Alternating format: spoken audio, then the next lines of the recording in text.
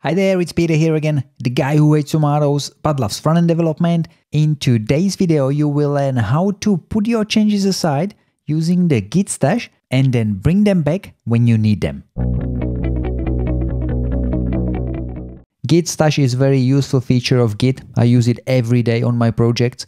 In my workflow, it lets me put my changes aside while I need to switch to another branch to check someone else's work or fix a bug, and then I can bring back these changes later on when I'm ready to come back to my work. Okay, so think about Git stash as your work in progress.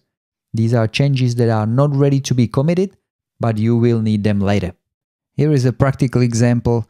You're working on your branch, or I'm working on my branch, adding few commits, and then I've got few changes. I updated a file, deleted image, added another file, and updated style sheet.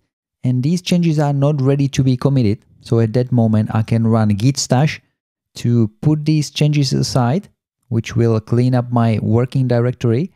And then I'm able to check out another branch and bring back my changes when I come back to it. We will make few changes. We delete a logo. Then inside of the app.js, we will remove the link. And we will also create a new file called text.txt. Okay, so we've got three changes. One file is modified, one is deleted, and one is updated. And now someone tells us to move away from this work, go somewhere else, and come back to it. We don't want to, of course, lose our changes, so we will stash them, git stash.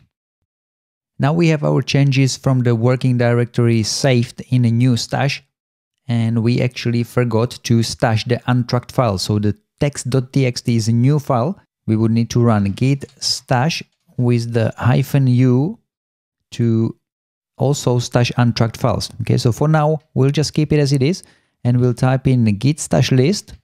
Here we have the list of all the stash changes. Okay, at the moment we have only one stash.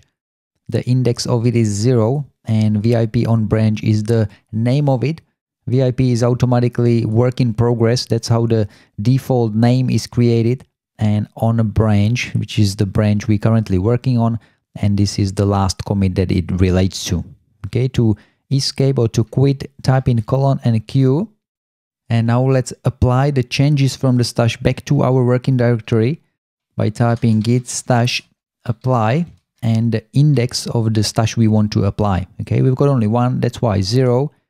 And if we do that, we'll see the two changes restored. The modified and deleted file is restored, and we already had the text.txt over there. Let's now do the same thing, git stash, but now we provide the -u to also stash the untracked changes.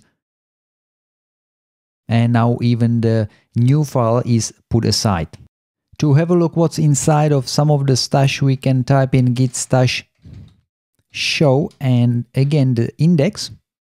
Here we have the file changes, and we can also specify the git stash show -p. This would show us the changes in the full tree view. Okay, so these are the two commands, stash show 0 and stash show with the -p, which stands for patch, so it shows you the whole patched up file.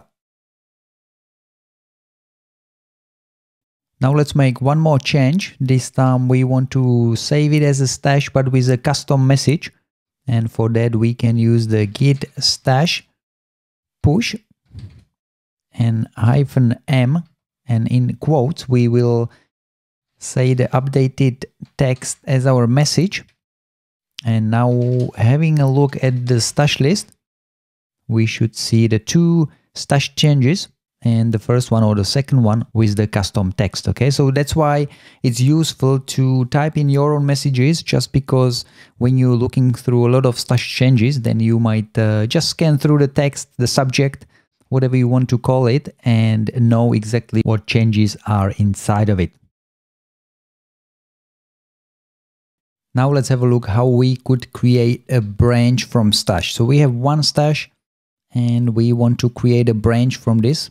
For that we can use git stash branch. We will name the branch. I'll call it new branch. And the index of the stash we want to branch off. Okay, now we've switched to a new branch, and the changes on it are the stash changes. Okay, pretty cool, pretty handy.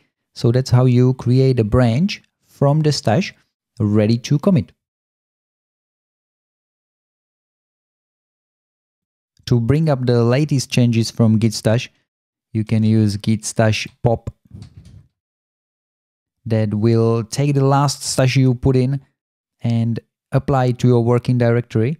So now we should see in the git stash list only one more remaining change.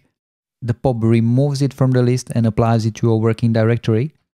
And to completely clear the list of all stashes, you can use git stash clear. That will get rid of all the stashes in the list and clear everything up. When we look at the git stash list now, we see nothing. Okay, so that's how you working with git stash, how you putting your changes aside. I think I didn't forget anything. We've covered how to create a stash, how to list all the stashes, how to apply them, how to show the changes, and also how to drop them, how to pop the last one, and how to clear them all up. Okay, so hopefully you find this tutorial useful. If you did, don't forget to smash the like, subscribe to the channel so you don't miss all the other cool tutorials. And let me know in the comments, are you using stash or not? I really want to hear from you in the comments. Until next time, happy coding!